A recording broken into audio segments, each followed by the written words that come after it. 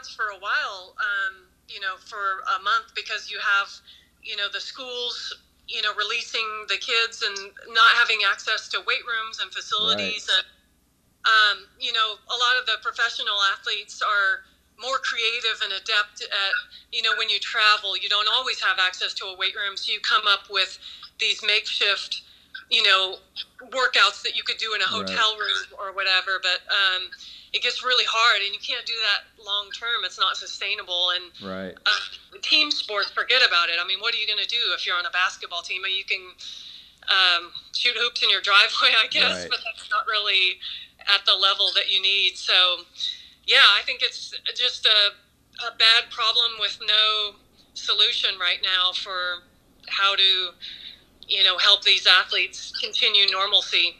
And then last question, do you think this is a